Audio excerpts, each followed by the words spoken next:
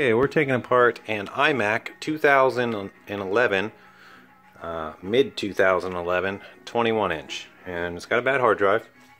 So we got these special plungers and took off the front protector panel, and I think it's a T8, T6 or a T8, and took out all the screws. Sorry, this is probably hard to understand. There's screws on each side, 4 on each side, and then more over here. Anyway, I took them all out, and now I'm going to pull out the screen. And I just want to document a little. There's some wires here that we have to you pull this forward and unconnect these wires.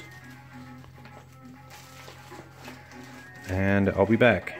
I'll try to explain this the best I can. Sorry for the rough explanation. I'm doing this on a whim, but might as well document.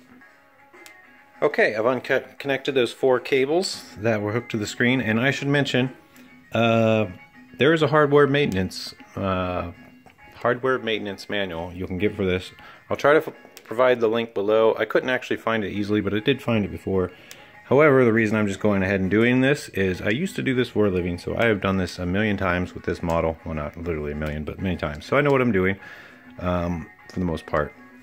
But if you're looking at this video because you want to do this for like the first time, go look at that manual. It has step-by-step instructions of what you will need. Or let's see, it has a list of all the tools you will need, so you can go purchase them. I have this multi-kit that helps. But you can get official tools too. And also, it has step-by-step instructions of how to take this apart.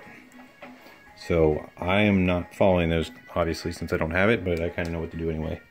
But yes, you'll need suction cups. You'll need these special screwdrivers, I think a T6 and a T8. Alright, I'm going to go ahead and get to the hard drive. That's my goal here. So I'll be back shortly. Okay, I removed that screen. As you can see, the hard drive is right here. It looks like it's just some screws. What are they? They look like T8s maybe. There's 4 up there. I'm not even sure if you have to do all of them. I think you only have to do these 4 to get this bracket, and then I think it comes out kind of like the screen did, tilting forward. But there's many other parts in here. This here is the power supply. This here is what is this? I don't actually know. Might have to look. Here's the CD drive. Here's a heat sink, and down here you can see there's another heat sink. This is probably where the CPU is, well, on the reverse side of the board. And here's probably where the GPU is on the reverse side of this.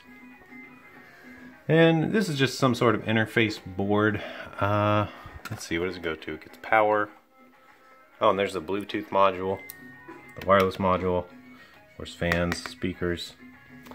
Any other questions? Just let me know in the comments below. I'm going to go ahead and finish taking this drive out, replace it with a new one, put everything back together. I think this video is long enough. But it's not too bad to get to the hard drive on this model. You really just need those suction cups to get that initial screen off, and a T6 and a T8 for these screws.